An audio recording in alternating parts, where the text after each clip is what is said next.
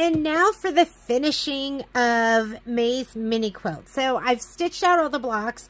What I'm going to do now, and I cut them all apart, is I've actually stitched some of these out twice. Had to redo these two, but luckily they were easy ones to redo. So I'm going to, and I missed a jump thread. So while I was, hang on, let me grab my tweezers because it'll drive me crazy. I did go through and I thought I trimmed all the jump threads. So if you haven't done that, I'd go ahead and just do that. Trim all your jump threads. And now we're going to press everything. So I'm just going to go ahead and heat up my iron. I like to, when I press from the back side, and I like to press, with some kind of moisture. And I either use Best Press or I'll just use water. So I have in this bottle, ooh, I'm going to have to go fill it up. I just have water in here. I usually press on 2 pressing mats because I don't feel like removing my cutting mat. And if you press on one, the moisture and the heat will warp that mat. So I found that if I press on a mat, then it's totally fine. So I'm just going to go ahead and from the back side, I'll spray this. And while my iron's heating up, I'm going to go refill this. I will be right back. I'm back. Okay, load it up. Make sure it's nice and moist. And I like to go ahead and press in one direction and then I'll press the other direction. If my fabric is directional, like if it's striped, I'll press in the direction of the striped and not perpendicular to the stripe. And your whole goal is to make this block lay flat. Once it's flat, then we're going to trim them. So it should look something like this, just perfect. Okay, so I don't know if you can see it, but this is totally ripply. So I'm going to go ahead and let me make it moist.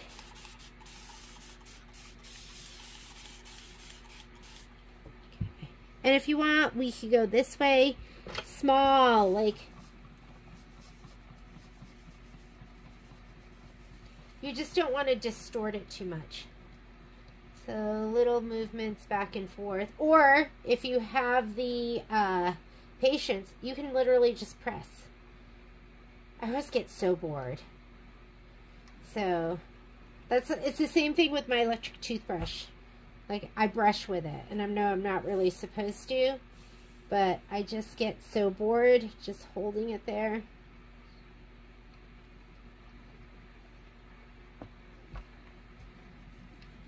And I'm going to give it another go this direction.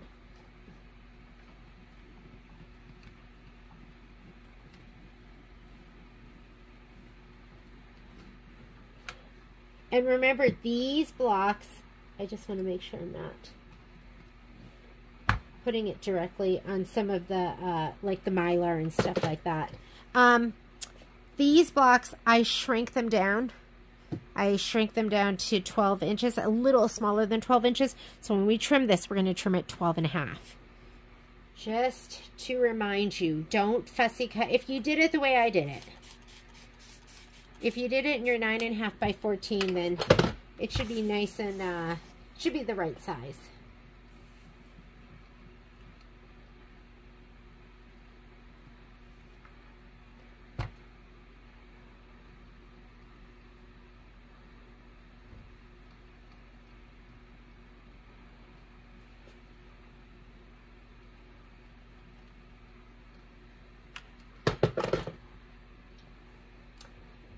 And my filler blocks right here. Those were fun.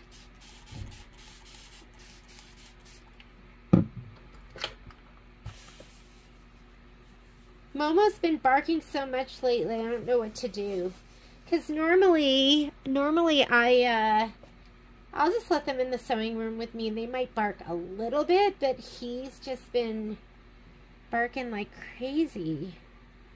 It's making me sad. Because I like just letting them into the room with me. Right now they're, I bring it up because they're banging on my door right now. They're like, Mommy, let me in.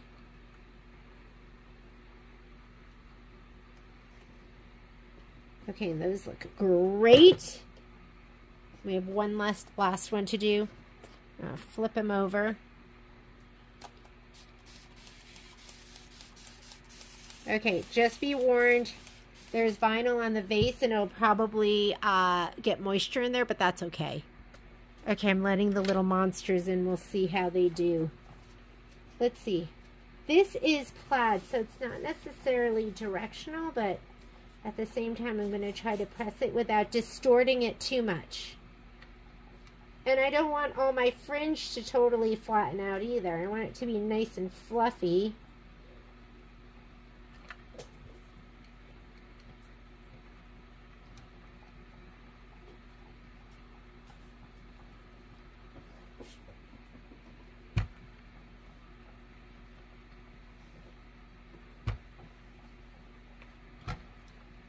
And the reason you don't cut to the line around it, because look, can you see how much this one comes in? Do you see that? So how not straight it is? So you're going to kind of fussy cut. You kind of frame it. Let's fluff up those. Oh, this is cute.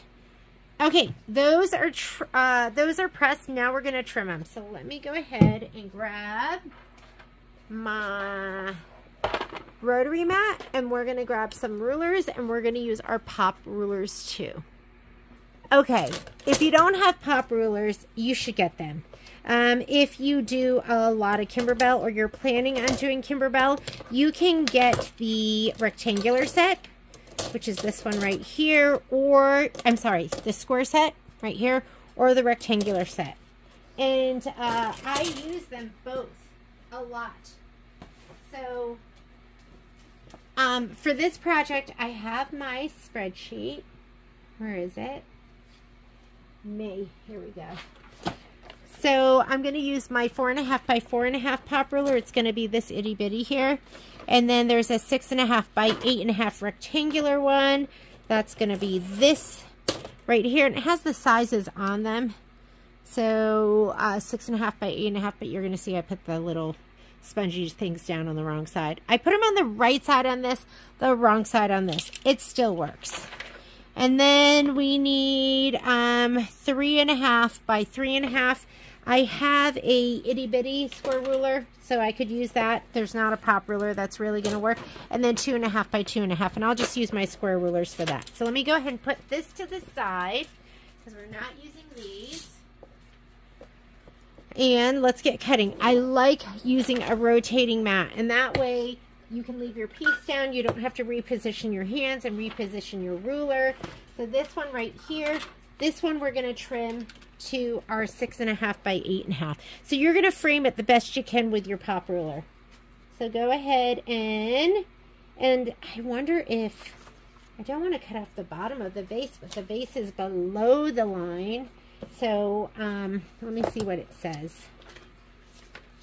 The vase, when you cut it, okay, right here it says centerly and with the bottom of the vase against the inner bottom edge of the ruler. So there's my vase right there. I don't know if you can see that. And right against the edge of the ruler, and then let's frame everything else.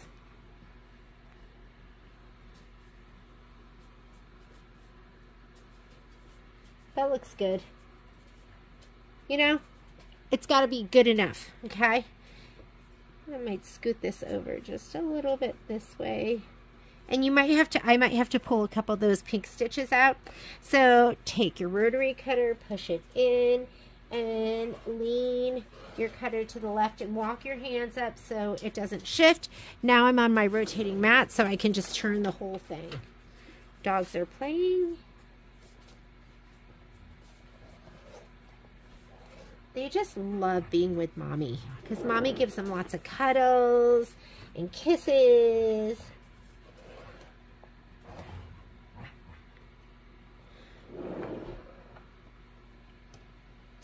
The sharper your blade is, the closer you are to the corners. Like this blade isn't the sharpest. So I'm just going to cut the corners.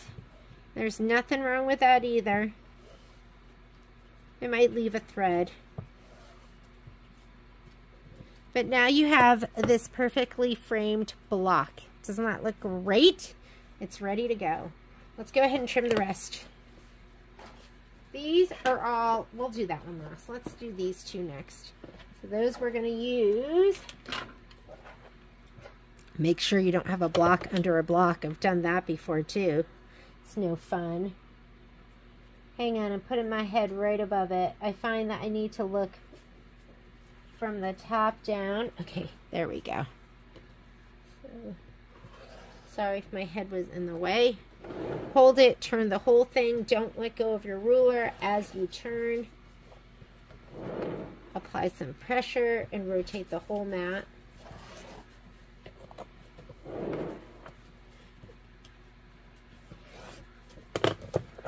How do we do? A couple of threads.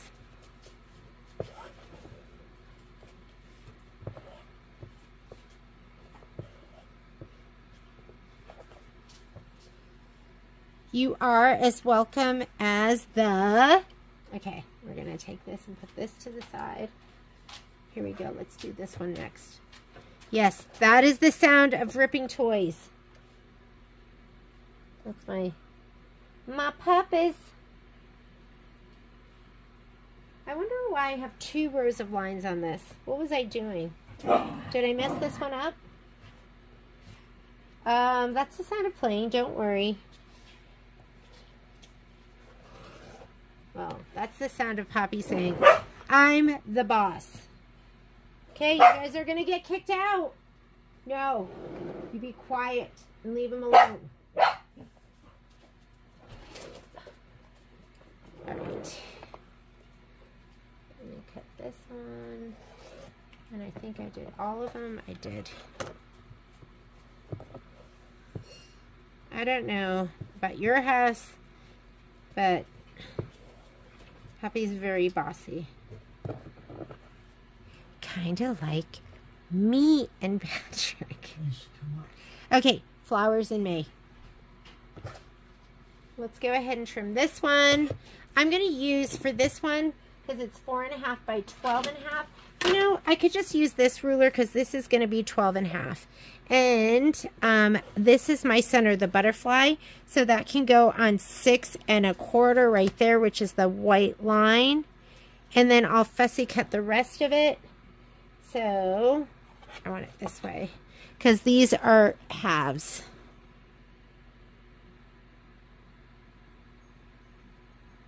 And my ruler is 12.5. And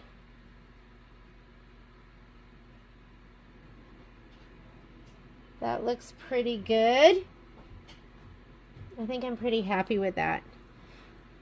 So 12.5, half of that is 6.25, and I am at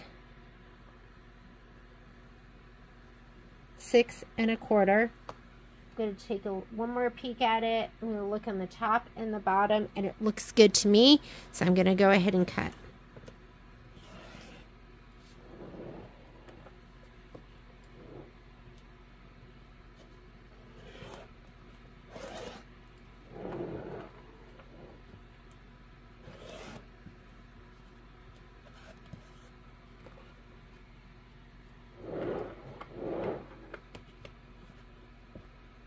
Okay.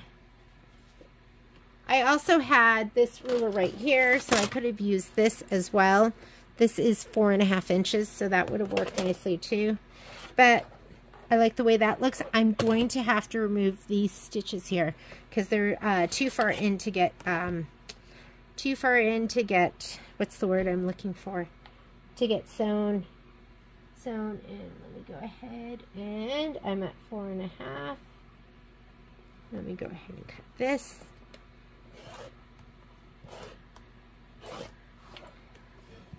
And this block is done. Let me go ahead and pull the stitches out right now. What I like to do is I like to pull one from the back. Did I get it? I think I got it. One from the front. And then you can pull up on this one, and do you see it'll pull the bobbin thread right there. So you can just pull back, get the bobbin thread and pull back, and it's so fast and easy. And that is done. So the embroidery design is exactly the same thing. The quilting's in a little bit, and that's all. And for me, it's totally worth it doing it that way. It's a new thing for me. New thing that I've been doing.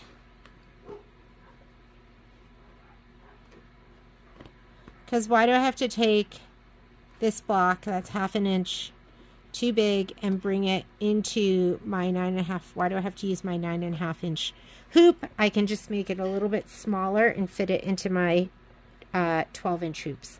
All right, looks beautiful.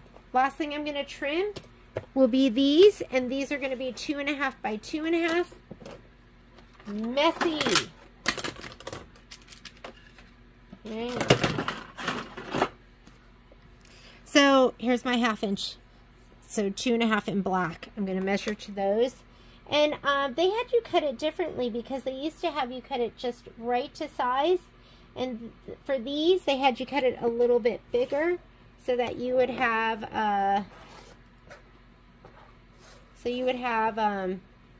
some fabric around it. So with these, I'm just going to do 2 cuts.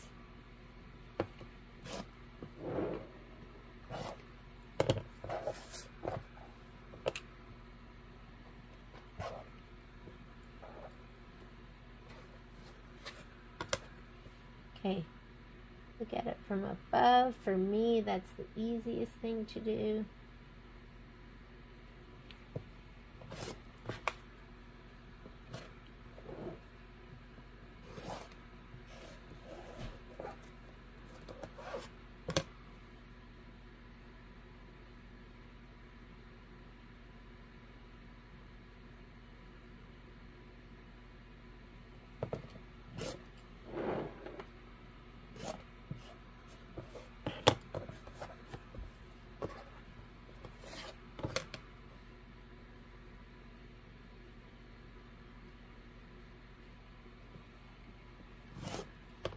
And if it's not perfect, it's totally fine.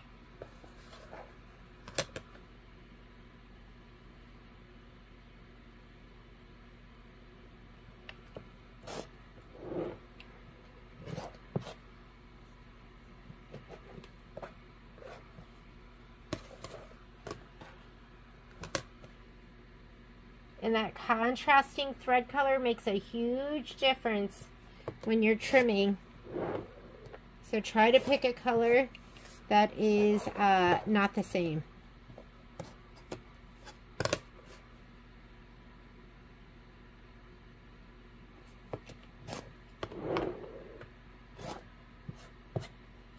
Here we go. We are ready to piece. So let's see how this puppy's put together. We need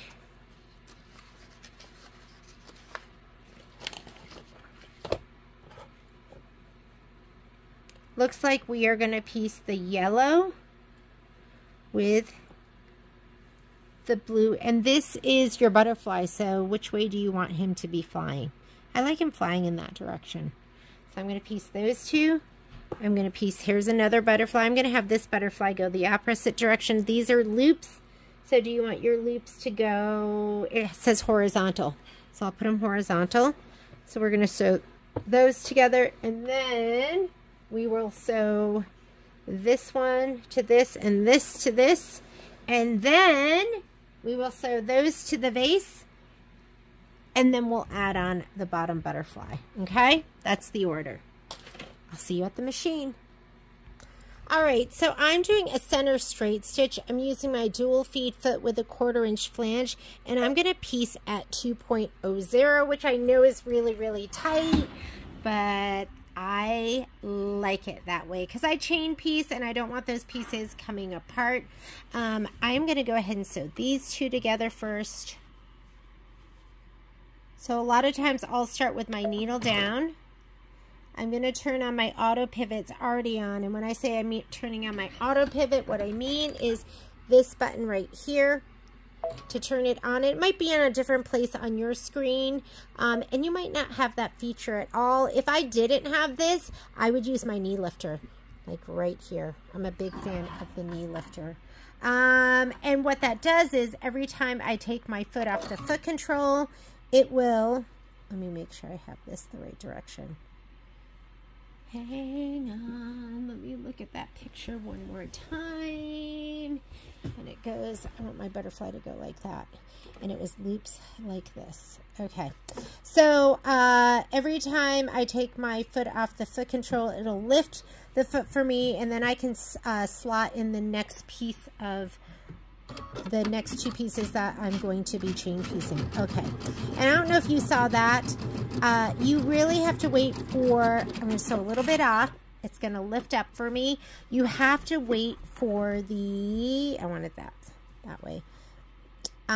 The belt has to be able to grab the fabric, and the belt doesn't automatically, it's a little further back, so a lot of times I will hold my piece kind of in place and let it lock this stitch, so I don't even turn on the locking stitch, like there, and I hold it there and let it do a couple of stitches, and then I'll let the feed dogs on the bottom pull the fabric into the pull it into the belt so the belt can engage. And you don't want to fight your feed dogs. It's just a little bit of pressure that I'm holding onto. Okay, let's take this over. We're going to press and we're going to clapper. I'm a huge fan of the clapper. And let me grab my favorite one out. I have 4 different sizes. I have 2 tiny ones. Thank you so much, Lynn Geldmeyer. And then I have a big one. And then this is the one I use the most. It's kind of a medium size. The other thing I really like is this. And this is made by Gypsy Quilter. It's the cutting gizmo. They don't make this one anymore, but they make other ones. So that's what I use when I'm chain piecing. I just pull down. So what I'm going to do now is I'm going to go ahead and open up this seam. I'll give it a little press. Then I'll give it a shot of best press. So it holds it there. Or I'll do this one too, and then I'll clapper them both at the same time. Not clobber. I'm going to clapper.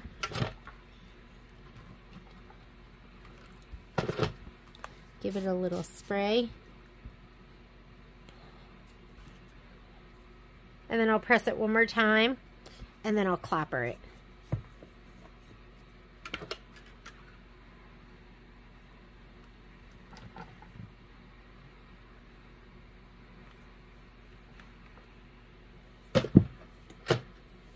That's gonna, it'll hold the heat and set the seam. Okay, now I'm going to go ahead and I'm going to sew these 2 together. Am I doing that right? Yes. And I'm going to sew these 2 together. So like this and like this. Let's take it to the machine.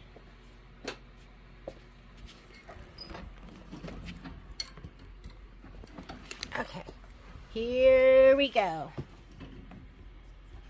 Michelle's so sweet. Like, she covers the camera so you don't get seasick. She does this and then moves it, but I don't do that. I just move it. So hopefully you're not feeling, it doesn't make you sick.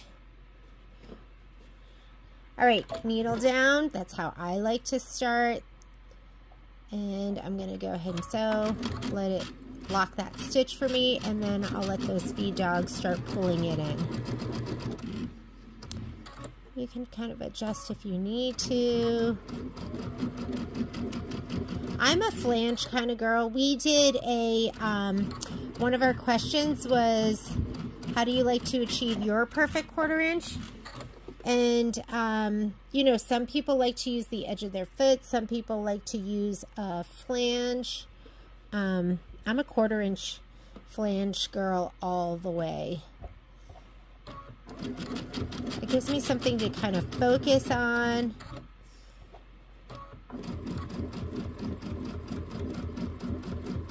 I didn't even know about a 1/4 inch foot until I started working at the store. So, and I had quilted before. I don't even know.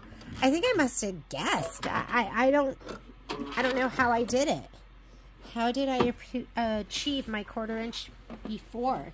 My first 2 quilts I ever did, I did them on, and I can't even really count them as full quilts because I made duvet covers out of them. So I pieced the top, and then I went to like Goodwill and I bought like plain white sheets, and I sewed them together on 3 sides and made a duvet cover out of it. And that was like my first quilt top. I didn't even know that you were supposed to layer it and then actually, like, I didn't even understand what, you know, people would come in and I'd be like, oh, do you quilt? I thought that just meant putting your pieces together. I didn't know quilting. I didn't know there was a difference between quilting and piecing. And so I thought it was the same thing. Well, I thought quilting was the piecing. I didn't even know that there was a process where you're supposed to layer, where you're supposed to put your quilt top, your batting, and your backing, and then you quilted it. I've learned so much. Because I was self-taught, and I just bought a book with a pattern, and I just followed the pattern. And I think, like, I didn't have a rotary cutter and a cutting mat. So I'm pretty sure I hand cut all of that fabric. And I made 2 of those. I don't know whatever happened to them.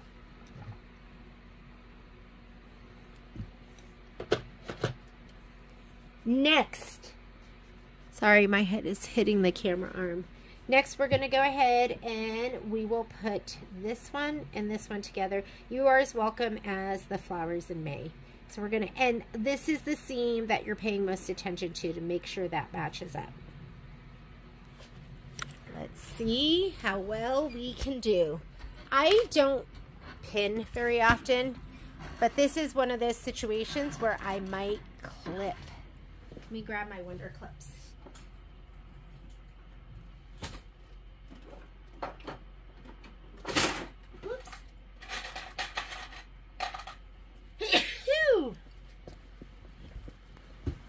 You better not sneeze in front of Poppy because that girl goes crazy. I don't know if she thinks she's saving you, but she will come running from anywhere she is in the house and like jump on your lap and start kissing your face. So I try not to sneeze in front of her. All right. Okay, here we go. Needle down for me.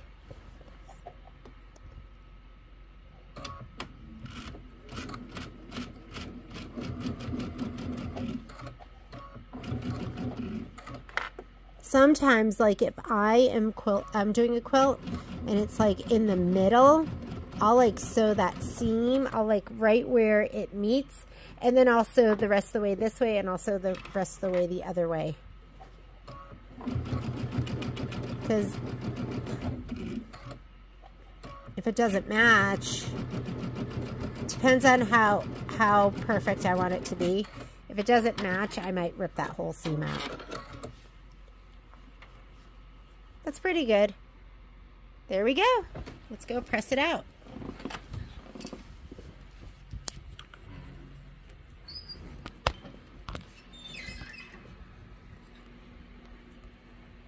Patrick wants to do another video, like a year with my unique furniture. I think it's been about a year. And I've been resistant because my room's still messy. It's not that bad.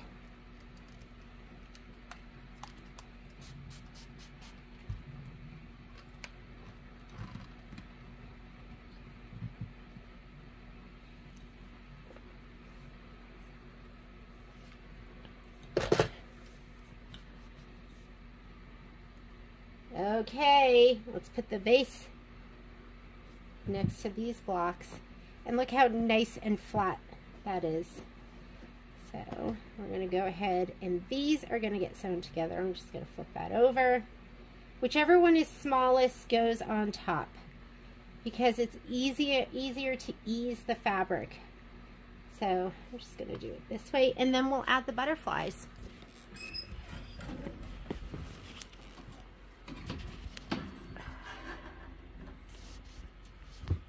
Right.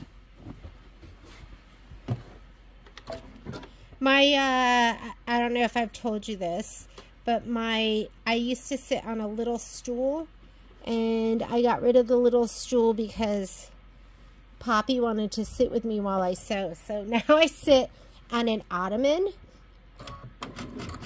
It's like the ottoman that I have for my couch. And now it's big enough for Poppy to jump on and cuddle, or Momo. But Momo doesn't like to get on as much. And if he gets on, then Poppy is like complaining and yelling at him. And he always defers to her. Mean little thing.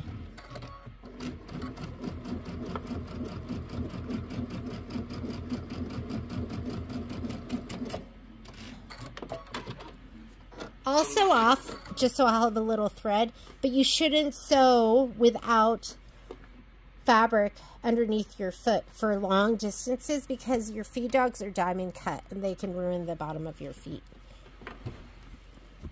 So just a little information.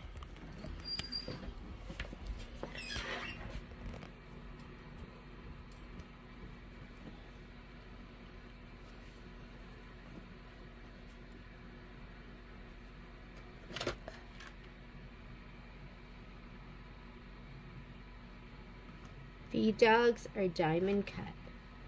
I learned that from, I can't remember if it was one of the tech guys. I think it was from someone at Baby Lock. They did like a informational video and they shared that with us, and I was like, no way, I didn't know that.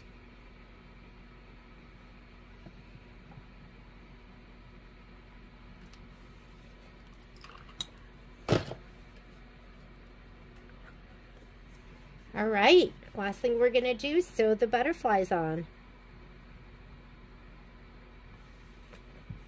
Here we go. And we'll sew this on just like that, and we will be done with May. I'll finish June, and then we'll sew them together, and we'll bind them together. We'll do what I did with here's March and April together, same binding. I have to decide which binding I'm going to use that's going to go with both of these, because I think it's like a green polka dot is what they chose for this one, and then the other one is more of a it's pink. All right, here we go. I'm going to sew it this side.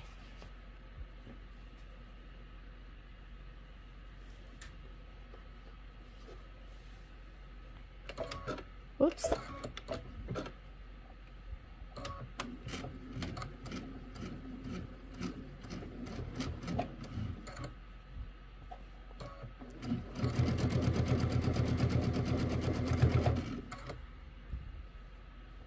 I decided to sew on this side because I wanted to make sure that the seams stayed open. And with these projects, you really want to press the seams open, just because otherwise they get really bulky if you're trying to press them to one side.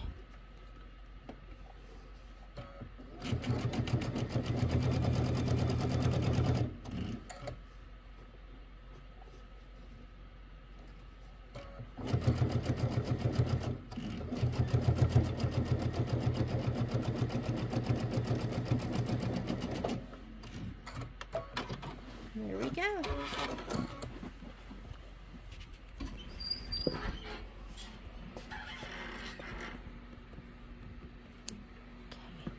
Perfect. Beautiful.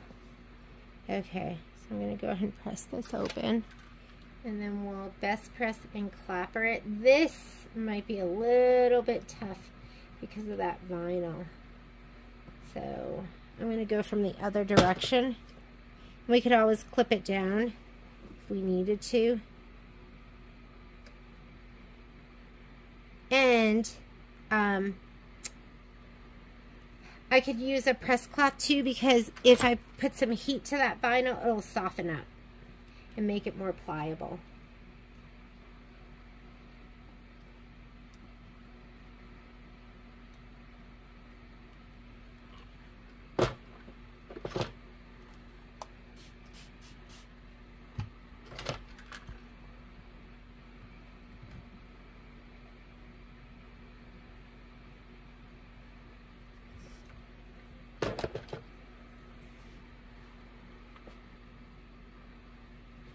What do I have in here? Let me grab a little piece of garbage.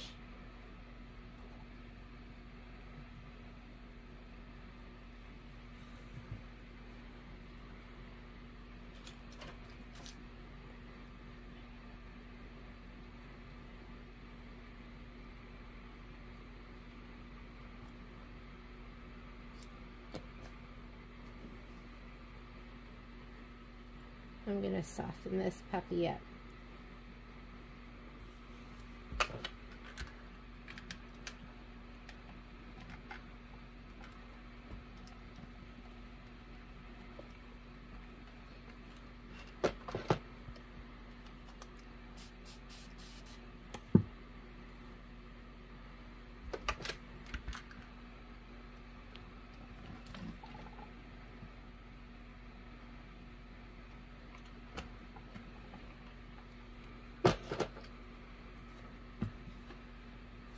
We'll see how well the clapper does, right? We'll let it kind of soften and harden.